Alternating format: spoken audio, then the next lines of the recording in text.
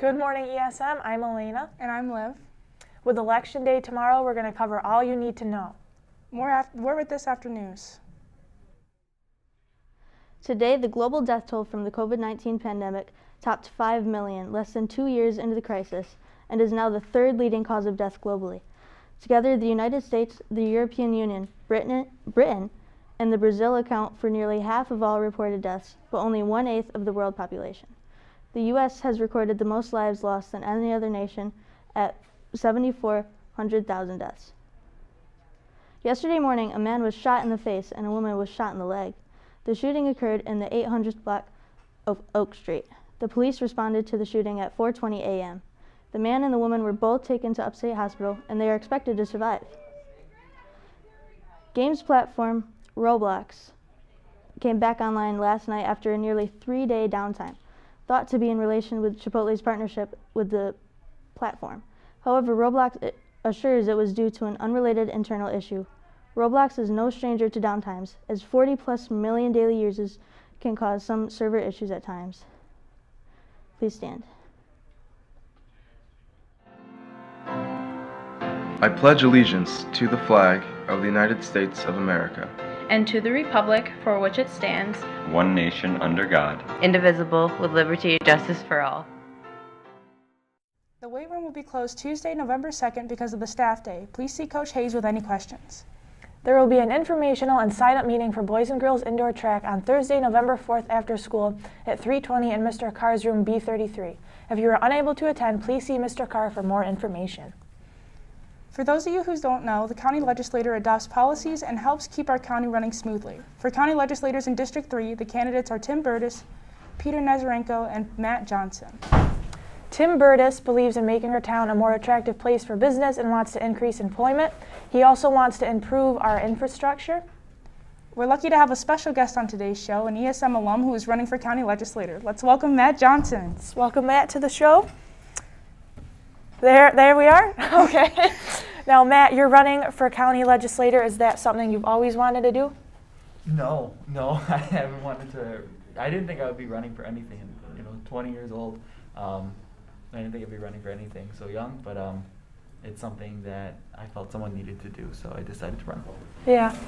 And out of all your experience, I know you've had a lot of experience. Can you tell me about your experience with Tilly's Touch and as a medical interpreter? Yeah, so I am a certified medical interpreter with the Spanish Action League of Onondaga County. So I interpret for Spanish-speaking patients at local hospitals and local doctors' offices. I serve as vice president of Tilly's Touch. It's a local nonprofit. We hold an annual school supply giveaway over in East Syracuse where we've handed out over 600 backpacks for the past decade filled with school supplies to kids that go to ESM. Oh, wow. Throughout the entire district. And we also have our own travel soccer program, and we do a bunch of other stuff during the year too. And it helps kids who are can't afford sports equipment and everything? Yeah, that's the that was the original intent, and we still do that, and it's sort of grown though from that too, where we just have a lot more of a purpose and we do a lot more, so it's great. And as an ESM alum from here, is there anyone who influenced you to go into politics from here, or have you just always wanted to do it yourself? So I was actually working on political campaigns while I was a student at ESM. During my senior year, I managed Rita Paniago's campaign for Syracuse Common Councilor at large. And so what that means is it was a citywide election for Syracuse's city council, and we forced a primary because the Democratic Party had chosen 2 other folks. And so we ran a campaign, and the election was in June, right around graduation time, and we won, and we weren't supposed to win. Oh, and wow. So she was the top vote getter, and she beat 2 incumbents, and she was not supposed to win. So I've been involved in politics for some time now, and did she motivate you to? Yeah, she's a go-getter. She's great. She's always been in my corner. The day before I wanted to run for this, I was in contact with her, and she's great. She definitely gave me some motivation. And right now, soon the campaign's tomorrow, or not the campaign, the election's tomorrow. So do you have any of your current plans ahead if hopefully you were to win tomorrow, any current plans? No. I mean, I'm still a college student. I'm sure you hear every college student doesn't know what they're gonna do. Yeah. I'm in that same boat.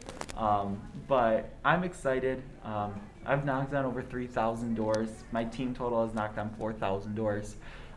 Talking to people, getting them engaged with local politics. So, it is definitely going to be a close election. Yeah. And I hope it pans out. And if it doesn't, well, life will continue.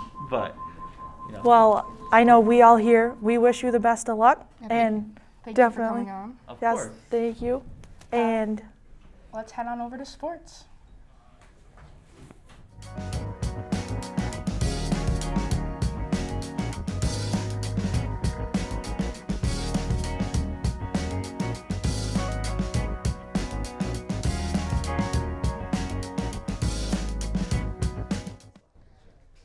Today we'll have a high of 53 degrees and a low of 39. Tomorrow will be partly cloudy with a high of 50 and a low of 35. Wednesday will also be cloudy with a high of 46 and a low of 37 degrees.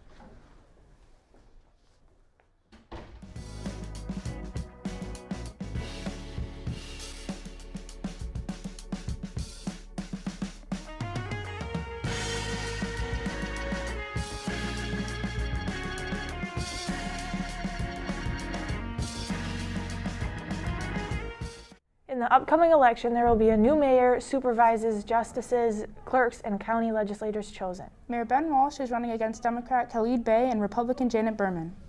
For the town of Manlius, John Deere is running against Richard Rossetti for supervisor, Alison Weber is running for clerk unopposed, and James Hughes and David Rothschild are running for justice. For the town of DeWitt, Ed Mikelenko is running unopposed for supervisor, Angela Esposito is running unopposed for clerk, and Margaret Driscoll and Sam Young are running for justice.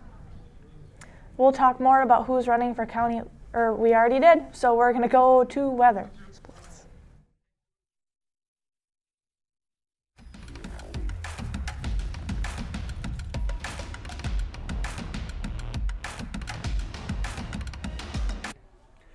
The Syracuse Orange football team beat Boston College 21-6 on Saturday.